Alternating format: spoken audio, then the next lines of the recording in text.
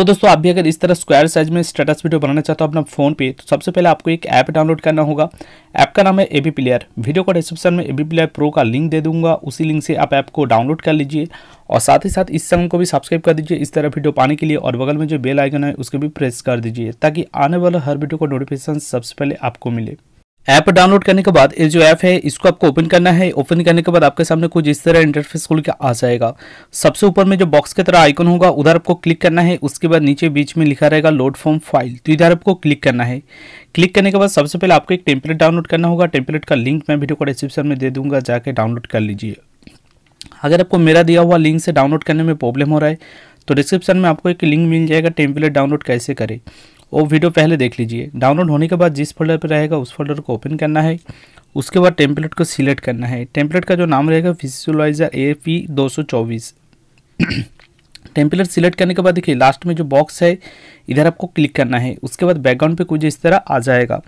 ऊपर में second number पे पेंसिल का जो आइकन होगा उधर आपको क्लिक करना है। उसके बाद ऑडियो प्रोवाइडर का नीचे जो इमेज लिखा है उधर आपको क्लिक करना है। उसके बाद राइट साइड में इमेज पे क्लिक करके कास्टम इमेज पे क्लिक करना है। उसके बाद पिक इमेज पे क्लिक करके इधर आपको इमेज सिलेक्ट करना होगा जिस इमेज पे आप वीडियो बनाना चाहते हैं।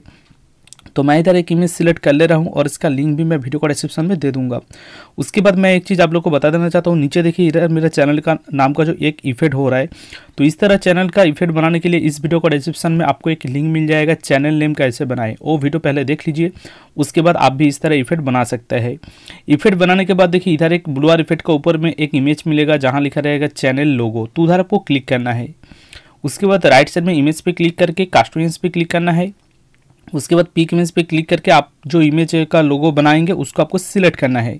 और मेरा जो लोगो है उसको हटाने के लिए क्या करना है, जनरल पे क्लिक करके इधर विजिबल रहेगा तो इसको आपको अनटिक कर देना है। मेरा जो चैनल का नाम है वो हट जाएगा, तो फिलहाल मैं इसको रहने देता हूँ। उसका नीचे लिखा है ब्लूअर इफेक्ट, तो उधर आपको क्लिक करना है। उसके बाद राइट साइड में अपीयरेंस पे क्लिक करके दो खाली बॉक्स मिलेगा, तो दोनों बॉक्स पे आपको कुछ इस तरह टिक कर देना है। उसके बाद बैक आ जाना है।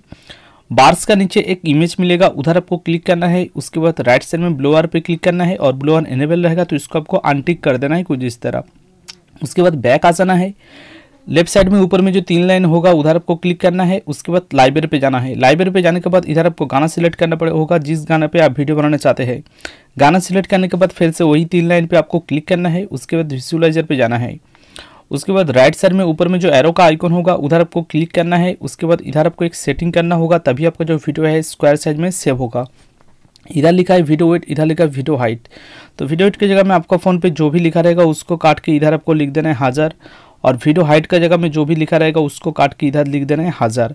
दोनों जगह पे 1000 लिखने के बाद नीचे आके इधर आपको एक्सपोर्ट पे ही क्लिक करके वीडियो सेव करना है, तभी आपका जो वीडियो है फुल वीडियो में सेव होगा।